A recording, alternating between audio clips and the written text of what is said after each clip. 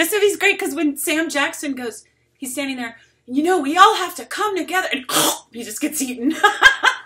Hi, my name is Apryl Boyle. I'm a marine and environmental scientist who specializes in sharks and the founder of El Porto Shark. And today we're going to review some shark attack scenes in film and television. So come on in, the water's great.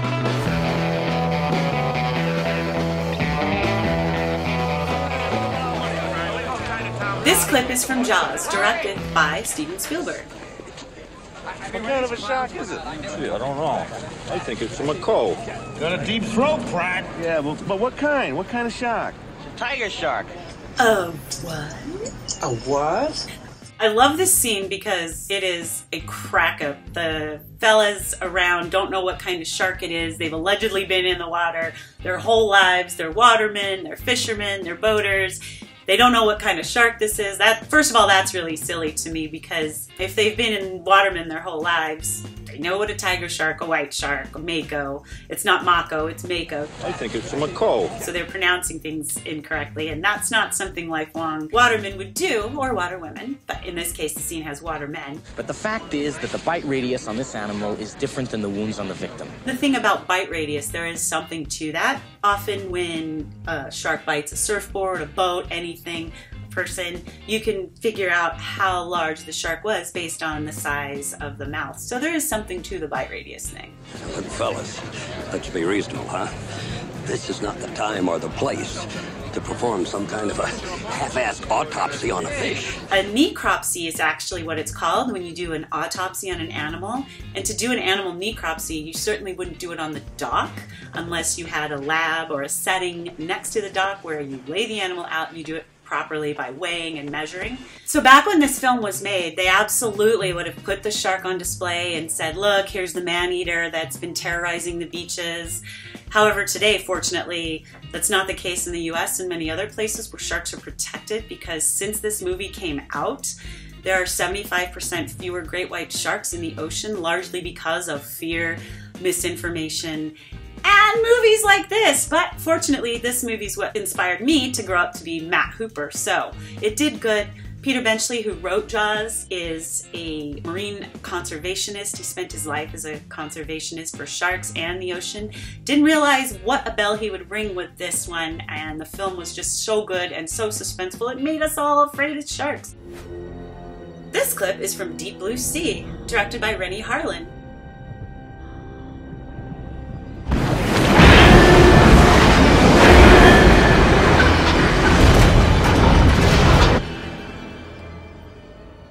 How long have they been synchronized like this? So the whole lab setup and genetically modifying sharks, that is pretty absurd. I can't imagine anyone funding that, for starters. Making sharks smarter, I can't think of a reason to do that without doing other research first. So the whole notion of genetically modifying sharks to be smarter and work together and mind control. This reminded me of the Aquaman cartoons when I was a little girl, where he would just telepathically get animals to do what they wanted, and I bet the writer's an Aquaman fan too.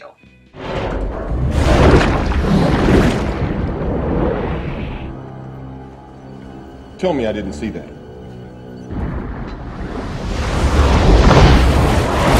They recognized that gun. An interesting thing a lot of people don't realize is that sharks are skittish. Most wild animals are skittish. They all have personalities, and you'll come across some who are curious and others not so much.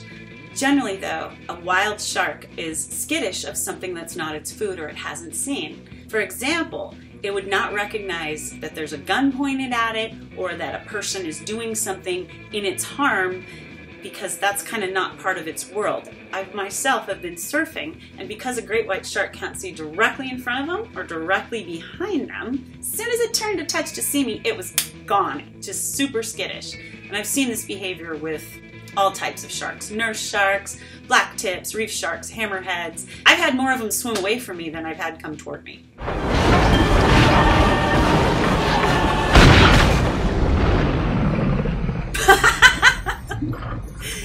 Tough guy. Oh, he got him. I'm not quite sure what he shoots into the shark to make it just pass out like that and go up, and all that's really silly, so it's kind of not feasible at all. I would say this is almost 100% fiction. Next, and I'm still starving. We almost had to have a feeding frenzy. Come on, let's get this over with. This is Finding Nemo, directed by Andrew Stanton. Right then, the meeting has officially come to order. Let us all say the pledge. I am a nice shark, not a mindless eating machine. If I am to change this image, I must first change myself. Fish are friends, not food. What I do love about Finding Nemo is they try to portray a different side of the shark with the fish are friends, not food.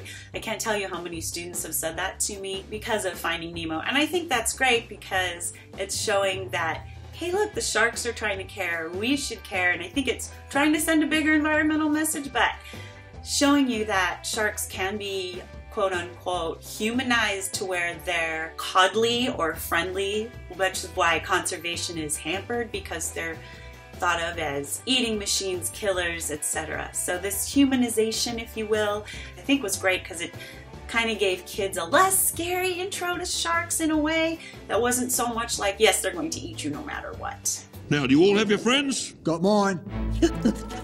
A lot of sharks have very symbiotic relationships with other fish. You'll see pilot fish and you'll see remora stuck to the bottom of sharks. So those are both kind of really great symbiotic relationships. The pilot fish and the remoras are not part of the shark's food. They don't think to eat them. So they hang around and get protection from the shark and pick up scraps. They're very specific eaters. Great whites, hammerheads, everyone, they have their specific niche in the ecosystem. So they don't just eat everything. So they do have relationships with other fish. That's mine. Give me! Ow! Oh, Are you okay? Ow, ow, I'm ow. so sorry. Hey, you really clocked me there. You want bleeding? Oh. Ow. Here we go. Are you okay? That's good. Intervention! The little tiny bit of blood that goes into Bruce's nose and he inevitably is drawn into a frenzy, which is one of the best shark myths that scares everybody. And I have to say, I've used it to my advantage before to get people out of the lineup surfing. Oh, you have a cut, you better get out. More waves for me. But honestly, if I could cut my finger, stick it in the water, and have white sharks or any other shark come to me, imagine how easy my research would be. How easy it would be to attract them.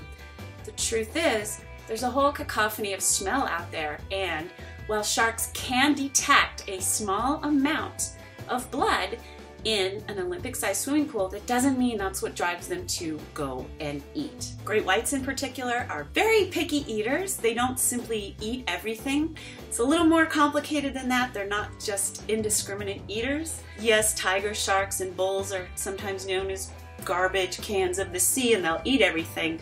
White sharks, far more picky, so every shark has its specific food.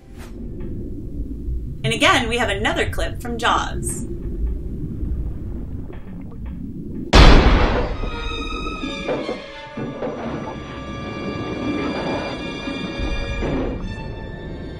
Oh, lost the spear. So the shark in Jaws is a great white, and we do cage dive or use cages to observe great white sharks in the wild. However, most of the time the cage is attached to the back of the boat. There are those that go down by themselves farther into the water, but they're not as flimsy as it appears. The shark simply bumped into it and the cage falls apart. It's far safer than you think. And interestingly, I have never seen a great white or any other shark attack like that. It seems like in movies they're made to like act like a dog. I've seen them like take something and or like keep going and that's just not how a great white shark feeds. So the shark is a bit unrealistic, quite a bit unrealistic in the film. Now, if the shark actually did get in the cage and present a danger, he could feasibly go down into hide in a coral area in Southern California. You can hide in a kelp bed, maybe you can hide in some rocks. So that's feasible. That part is more believable than the shark. Marcel, we have a real problem here. It is not a problem. It is a circle of life. This is Couples Retreat, directed by Peter Billingsley. The circle of life is circling our lives right now. Do not move. Do not panic. Shark! What? Shark! Jason! Okay, it's all happening, Marcel. Oh my god, oh my god, oh my god, oh my god, oh my god. Don't worry. Their reactions are so over the top and unnecessary. It's absolutely fantastic. And I've actually seen people afraid of tiny sharks. Now, the fella in the movie calls them lemon sharks. They look like they're in really tropical, beautiful waters, and I've seen lemon sharks in that water, and I actually have video of one coming just as close to me and minding its own business. So those little guys were checking them out and would absolutely do no damage to them. Sure, there's times where you'll hear a shark has bitten a foot or taken a nibble off of somebody, but the way those little guys were, I mean, honestly, they were in no danger whatsoever, and if that was my guy out there, I'd be like, okay, we need to sit down and have a talk, and I would take him cage diving with 18-foot great whites to get that fear right out of him. He said not to panic. He said not to panic. I'm sitting in blood. I'm sitting in blood. Marcel, this isn't a drill, buddy. You got real sharks here. It's time to get the guns, and it's time to shoot some fish. So let's talk about the word attack. It is used in a lot of situations where it isn't actually human and shark interaction. You can go to the International or Global Shark Attack file, search it online, and download the Excel file yourself and see that sometimes a bump and run. As I said, I was bumped by a leopard shark. I was never in any danger. It was turbid water, trying to figure out if I was food or not. Boom, wasn't, it left. That would be classified as an attack. Nothing wrong with my wetsuit, nothing. This also may be characterized as an attack, and there has to be something done about that, and there are some researchers, including myself, trying to get rid of the crazy attack scenario where everything is an attack and not just an encounter. So I had an encounter. These gentlemen are having an encounter with these sharks. This is not an attack. The one actor dumps in and leaves Vince Vaughn there with all the blood. Really is a non-issue, but Vince Vaughn should get out of the way because there's little bits of food in there that they were feeding the shark, so it's not necessarily the blood's going to attract them right away and everything, but if there were bits of food in there, you know, get out of the cloud of food, dum-dum, just, you know, swim a little bit. But they really weren't ever in any danger, so they were just letting all their fears hit the best of them. This is The Meg, directed by John Turteltaub.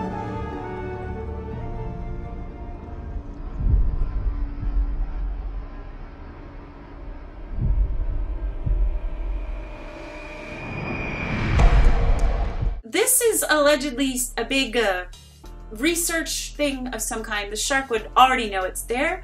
Not only does it have lateral lines, so lateral lines on fish are those things that they go down the sides and it allows them to feel vibrations. And sharks have this, and it's why, you know, you'll see schools of fish schooling. They can feel the vibration of the other fish and by vision as well. So vision and the lateral lines, their ampullae of Lorenzini, these are all things that allow them to hunt. And their vision is not that bad. So if it was dark, if it was turbid, meaning there was a lot of particulate in the water, a lot of wave action, sure, something could happen. But this thing in the water should have been there for a while, and this big, ginormous shark trying to take a bite of this tiny little girl is incredibly silly. I mean, if there were a whole bunch of kids, like you got a whole bunch of potato chips, I could see going by and tasting one. But for the shark to do that, that was pretty absurd and something I don't think would happen.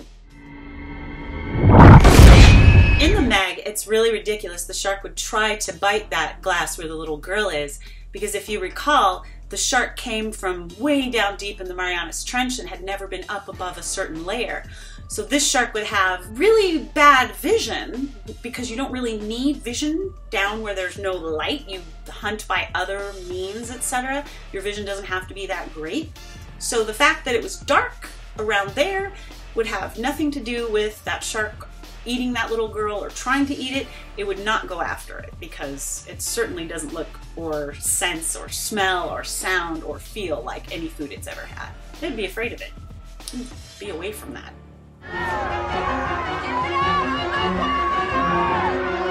Next up, we have Baywatch, filmed right here in beautiful Los Angeles County.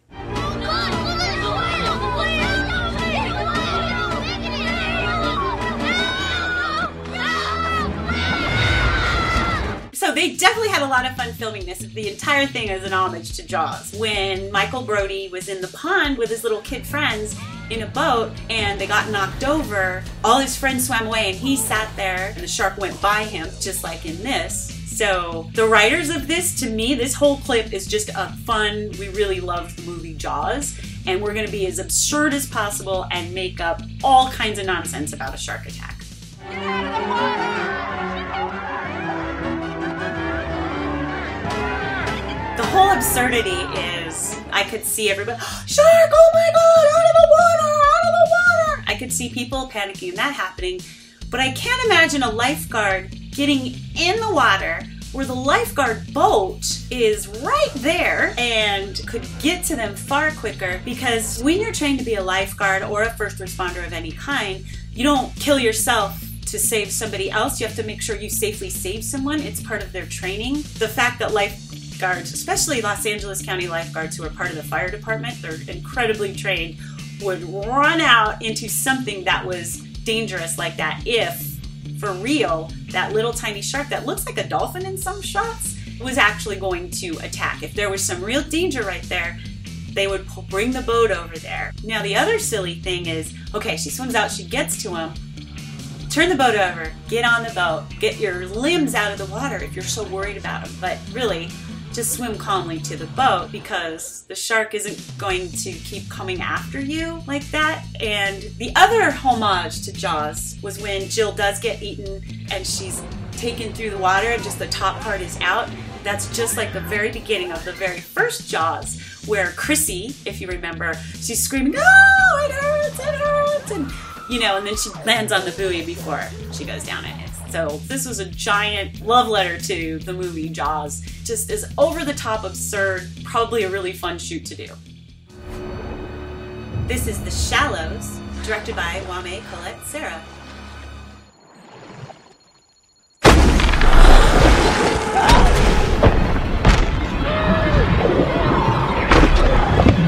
If the shark in this movie is supposed to be a great white shark, they're picky eaters. I've witnessed myself them accidentally taking a bite of something that wasn't their normal prey and spitting it right back out. So the notion that they would fight so hard to get this small morsel that is not calorie dense. Again, in the wild, survival means calorie dense meals, which is why they love seals and sea lions, because their blubber is not like human fat. It's super dense. It's a whole other organ, which is why it's called blubber and not fat. I don't care how big and fat a person may be, we're still not shark's food. They don't want you because you look like a big meatball or whatever.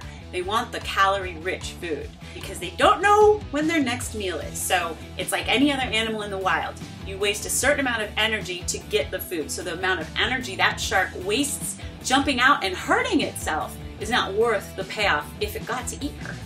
The shark going up on the rock and in the coral probably being pretty abrasive on the animal. So movies where the shark comes up and is bite, it's just not their behavior. I've never seen that happen in the wild, and I've seen them eat stuff in the wild with my own eyes. This is Open Water, directed by Chris Kentis. I don't see it. Are you okay? Are you I don't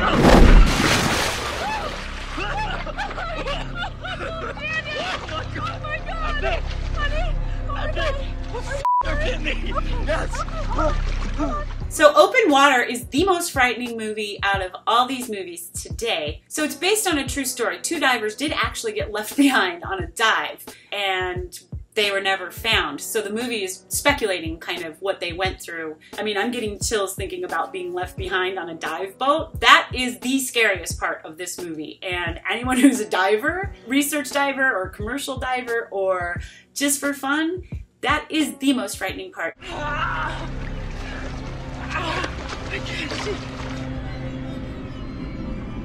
And then the next most frightening part is the little shark bite, and how this happens is actually on the feasible side. The shark took a bite, it's like, yeah, this isn't my food, and took off. So that makes it really feasible and believable, which makes it entirely frightening.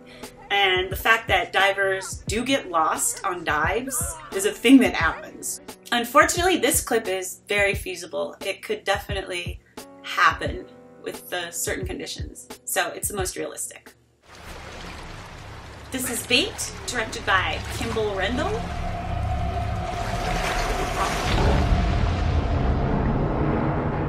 So sharks don't feed at the top as much as previously thought. In fact, a paper just came out about this very recently. They spend more time down below, being that their food isn't on the surface. However, if a shark was going to come up and take an entire person, it would be very quietly, much like that fella that just was swimming and whoop, he's gone. But I don't know what that explosion was afterward. I'm not sure what that was, but I could definitely see someone being dragged down if the animal thought that was food and took the person in.